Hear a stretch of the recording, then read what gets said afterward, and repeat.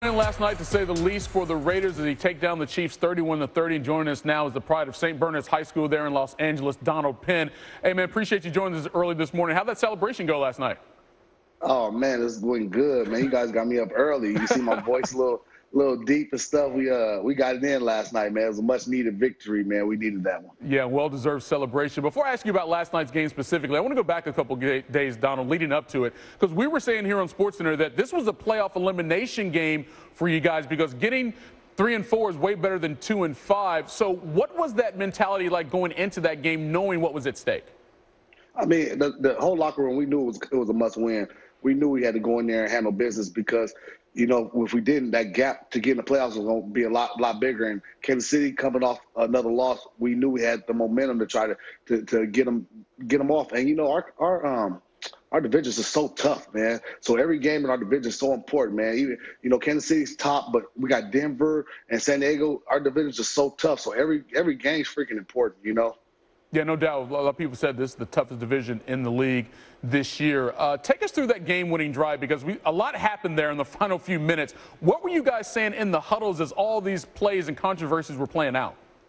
I mean, we were all on the same page. We were all saying, you know, everybody be your best. Nobody give up. You know, and, you know, a couple of times on that drive, you know, DC didn't get the call in. And DC had to make some stuff happen. He had to call some routes on his own on that drive, you know, and handle some stuff on his own because of technical problems in his helmet. So some of those plays were all DC, you know, making the calls in the huddle on his own, telling the guys what routes to run and what things to do. You know, that just tells you how big of a quarterback and how much growth he has grown over these years to be able to go in there and do that and drive us down the field like that. Yeah, and of course, you know, he had the injury at the end of last season to really dash your Super Bowl aspirations. Got hurt again this year, but bounced back with 417 yards last night, 3 touchdowns, did not throw a pick. What does this guy show you each and every week, Donald, that gives you more and more confidence with each game you play? Each game we play, we always know we got a chance to win with Derek Carr as our quarterback. We always know no matter what, no matter how much time's on the clock, no matter how the game's going, we know we always have a chance to win with Derek Carr being our quarterback. And going into the game with that confidence, it makes you feel good as an offensive line because, you know, as long as I do my job and keep him safe and protected, he's going to make things happen, man. He's a gunslinger, man, and I love him, man, and, you know, we love him. And, you know, that play right there, Crabtree, man, I mean, it was just – you don't know how good that felt when I saw the refs put their hands up for the touchdown at the end of the game because we fought so hard in that game and we were just fighting and, you know, I got to give props to Kansas City too because they made it hard on us. They were not giving up, man. They fought to the end too. That was just a hard-fought game. I'm just glad we came out victorious. Hey, Donald, I got to ask you about Marshawn Lynch and the situation we saw there in the second quarter. We heard some of your comments post-game earlier here on SportsCenter, but as we've been talking all morning here, it's such a strange situation to see him, a player run from off the field to get involved in an altercation, but also based on his relationship with a player on the opposing team. Now that you've had some time to absorb what happened, what's your take on it? Man, you know, I talked to Marshawn last night. We hung out last night. I even talked to Marcus Peters on FaceTime last night.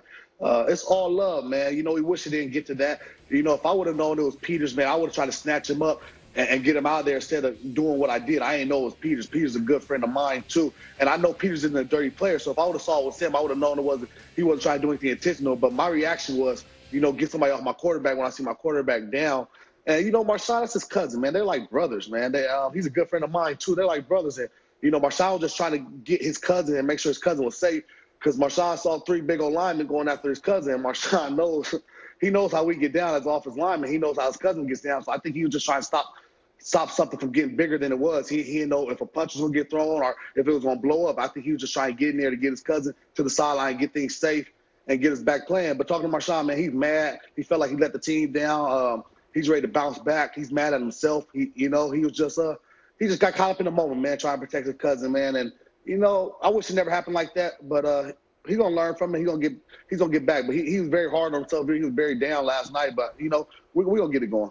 Yeah, emotional moment to say the least for both sides, but you guys do persevere and get a much-needed win again over the Chiefs, now 3-4 on the season. Donald Penn, we appreciate the time, man. Come hang out with us again, all right?